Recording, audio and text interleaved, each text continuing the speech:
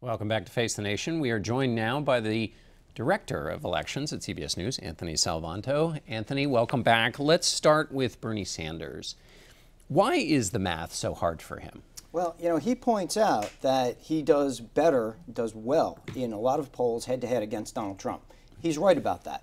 But in order to get to that general election, he does have a steep hill, which is to say he needs to get about 70% of the remaining pledged delegates that are out there, 90% of all the uncommitted delegates that are out there, in order to catch Hillary Clinton. And that also presumes that Hillary Clinton's support will just evaporate. And so far, it shows no signs of doing that. So it is tough for him.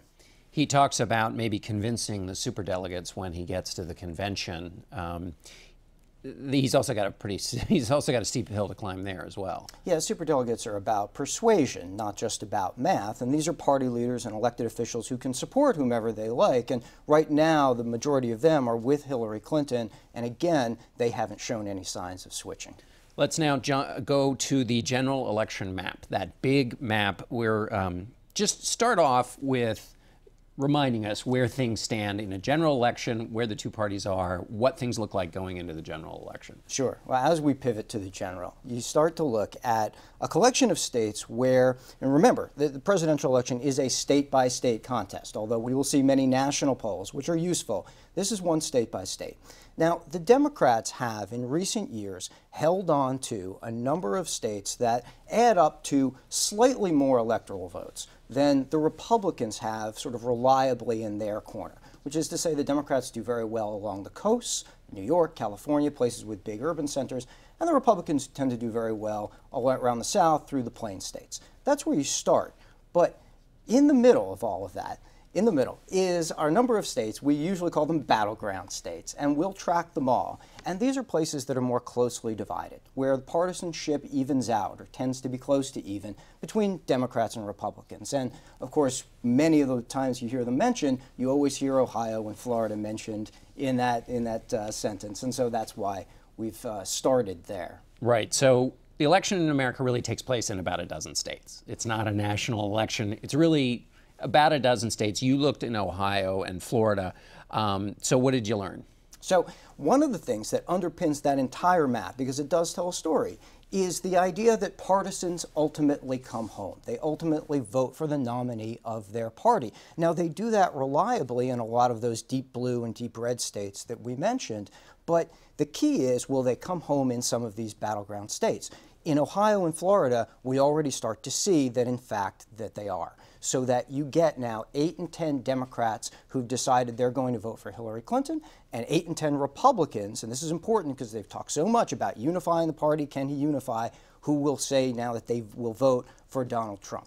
And importantly, the motivation behind them is not entirely that they think that either of these folks is the best candidate. There's a big part of their motivation that says they're out to stop the other side. So let me ask you about that in a second. But a lot of people say that Donald Trump will be like Barry Goldwater in 1964, who got crushed by Lyndon Johnson. What you're suggesting is that there is a kind of systemic change in the structure, that Republicans support Republicans. And so Donald Trump is always going to get, barring some calamity, what it appears from your findings so far is that he's getting the kind of normal Republican vote already, despite all the talk of never Trump. He is, and what you're exactly right about the way this is shaped up historically. Now, you go back to the 60s, you go back to the 70s, even the 80s, and you would see a quarter of partisans switching over to the other side. President Reagan got a quarter of Democrats, and we saw that pattern a lot. But over recent years, it's become much more hard and fast, where partisans, if 6 or 7% of them cross over, that's a big number. So you're right that this is recent, and this is a phenomenon where we see partisans voting for their candidate. And that's right. It does appear now that Donald Trump is going to get many of those Republicans, at least in these battleground states, to start falling into line with the Republican nominee. One of the arguments Hillary Clinton is making about Donald Trump is that he is risky. What have you found in the polling that tells us about people's tolerance for risk? Yeah, there may be some.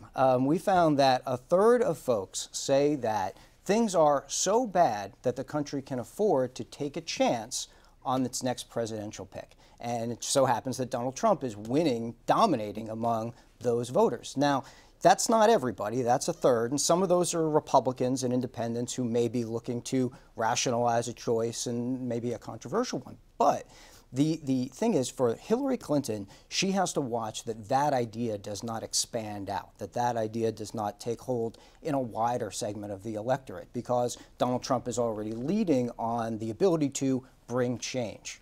So Republicans have been saying to me, big risk, yes, but maybe big reward. Yep. Let's, on the last question here, we're talking about the map as it's kind of traditionally been in 2012 and so forth. What are the chances that the map could change outside of these battleground states that we're familiar with?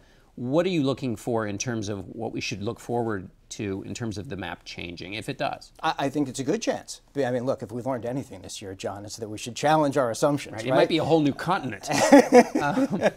Exactly. So what we've got here is we're starting with a map, and what we've seen from partisanship that's based on the last couple of cycles. But you start to look, again, the map tells a story about what kinds of voters each of these candidates can win. And take, for example, Donald Trump, who does very well with white working class voters. Well, if he continues that, as he did in the primaries, and there's some evidence out of these polls that he can, well, then his map could expand. He could put places like Michigan, certainly Pennsylvania, maybe even a Minnesota in play. But then the Democrats push back and they say, well, wait a second, there are states like, say, Georgia that have been reliably Republican. They're having high growth. They have a larger segment of minority voters now. Maybe we can put those states in play. So I think that if demographics is destiny, and that's part of whether or not this is all the case, then we can start to look at maybe a very shifting playing field. And that's one of the big things to watch over the next 6 months. All right, and we'll have you on to discuss all of that. Anthony, one other thing is we missed the Florida matchup that is in our new poll. That shows that Clinton is at 43 and Trump is at 42.